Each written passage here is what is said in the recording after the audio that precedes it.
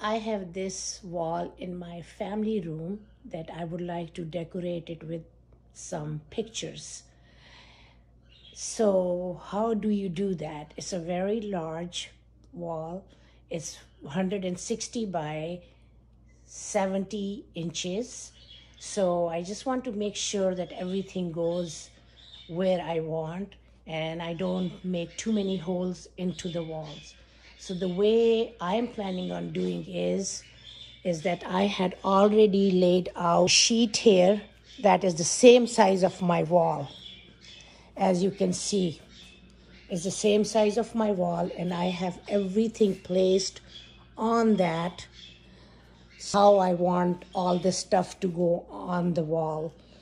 So what I am doing right now is I am going to cut some paper of the same size of the pictures that we have. We cut the same size of paper, and what we are going to do is, before we place all the stuff onto the wall, we are going to place all the paper just like this one on the wall. And then what we do is put the nail where we are supposed to hang the picture and take the paper off.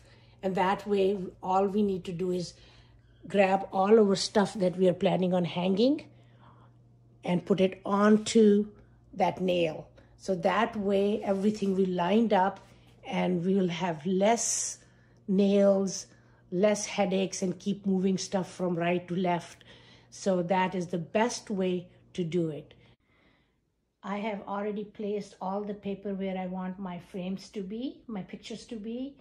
And now, next step is I'm going to put some nails where I want to hang the pictures.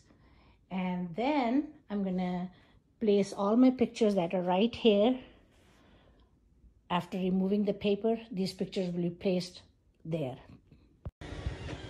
Here is my final project. Just want you to see how beautiful it's looking. All pictures are hung. There are some empty frames that we have to add pictures to it, but otherwise it's all been taken care of.